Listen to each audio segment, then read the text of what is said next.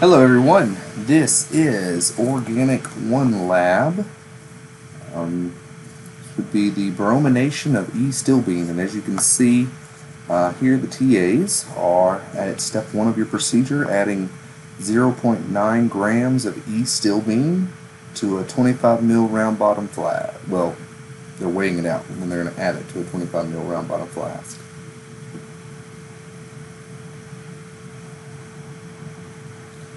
And so we can see here on the balance, ooh, they're real close. They're 0.9. Go back. Well, let's just say it wasn't 0.9, it was 0.91 grams, okay, to be more specific.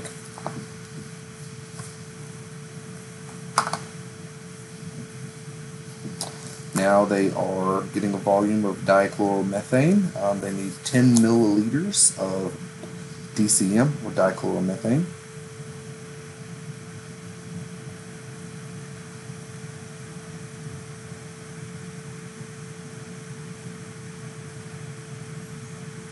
Alright, now along with their Stilbene solid, they're adding that dichloromethane. They're shaking that flask. Shake that flask so it'll dissolve. Alright, looks like it's pretty good and dissolved.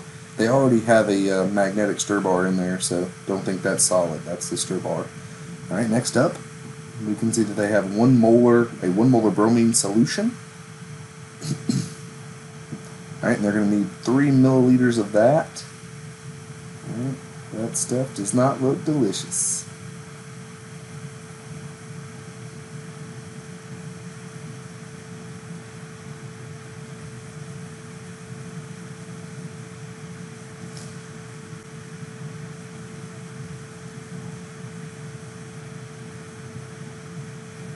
Alright, don't freak out. The TA is removing their gloves because they got a little bit of bromine on their gloves, so they don't want to contaminate anything, so they got new gloves. Alright, and so we're about to see them add the bromine solution to the round bottom flask.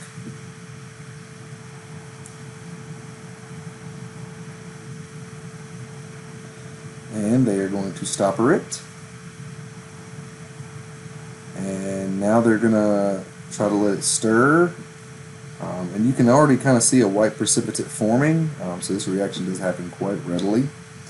And what's not going to be shown as they stir, they were having a little problem with their stir plate. It would just randomly stop stirring. But I think that's because they had some solid, so it was not really working for the stir bar that they had put in. But anyway, so they stirred it, and what's not going to be shown is 15 minutes of allowing the reaction to occur, but they did do that. Right, and you can see that white precipitate, and that's what's kind of making the whole stir bar process difficult, because all of that solid in there is gunking up the works, so the stir bar can't stir as easily. Alright, so now the 15-minute mark is over, so now they're going to try to neutralize their solution. And so they added sodium bicarbonate to it, and you can see they're using the pH paper to check what the pH is. It didn't come up neutral, pH 7, so they're adding more.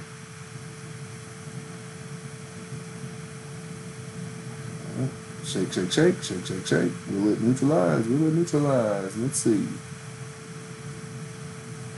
Alright, and so you can see here it is, yeah, it looks exactly like that pH 7 color, so it is neutralized. Now they're going to take the flask, they put it in an ice bath to get some crystals, finishing any crystallization, not recrystallization, but they're going to finish up crystallization. And you can see now they're setting up the butyner funnel and flask, and they're hooking it up to the vacuum pump so that they can do a vacuum filtration.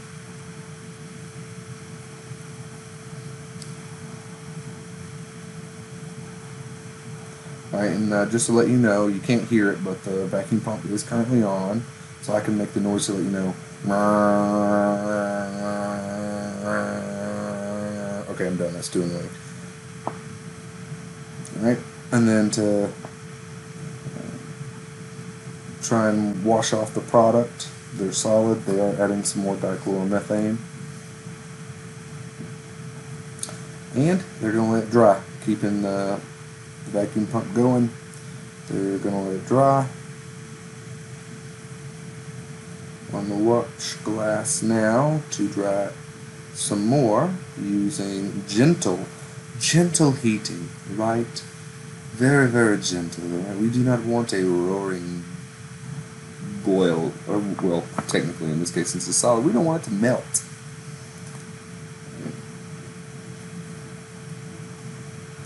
Alright, and so now that they have their dry solid, you can see that they are prepping capillary tubes with their solid. And they're also using E-Stilbene as a reference. And I'm going to skip the E-Stilbene melting. And so the E-Stilbene, your reactant, is the far left capillary tube. The far right capillary tube is your product, your unknown product. And so you can see here on the Digimelt we're already up to 223 degrees C. And so that far right hand capillary, the solid, it hasn't started melting. Oh, there it goes. But you can also see there was some time lapse that happened here. We're already at 240. So we're going to say that our melting range was about 238 to 240. And our product mass is about 2.84.